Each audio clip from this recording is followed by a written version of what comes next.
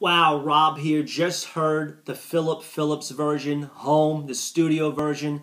Absolutely incredible, man. If you loved it, hit the like button, give me your comments. And if you believe Phillip deserved to be the winner and you voted for him and you believe he's going to go on to have a great career in the music business, hit the like button, give me your comments. Now, some of you may not know this. He actually went and undergone surgery during American Idol for kidney stones. I mean, multiple surgeries. I don't know if they were major surgery, but man, you got to hand it to the kid, man. He just ran it home like a trooper. And, you know, getting back to this song, Home, man, who here under the sound of my voice does not want to make heaven their home when you take your last breath? Now, how do I get from Phil Phillips' American Idol to making heaven your home? Well, I'm a minister of the gospel, friends. If you want to subscribe to my ministry channel via YouTube, hit the subscribe button right now.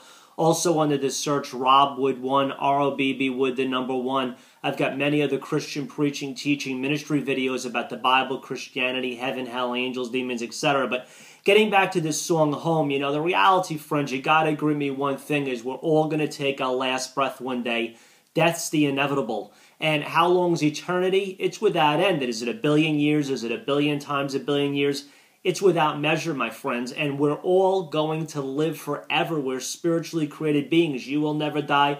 I will never die. So when you take your last breath, either the elevator goes up to life insurance, that's home, or down to the basement where there's fire insurance. And, you know, Christ comes by invitation and invitation only. He'll never blow and knock the door down in your heart. He's not going to make you serve him.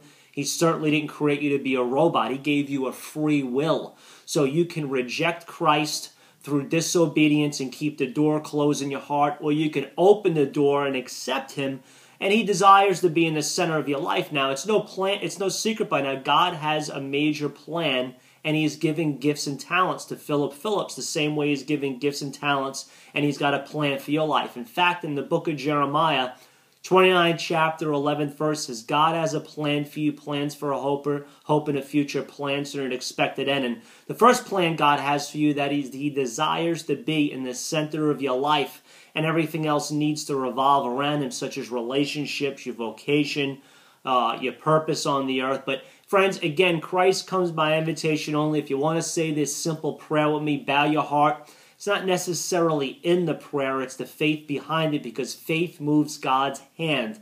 Say this prayer, say, Jesus, thank you for dying on the cross of my sins.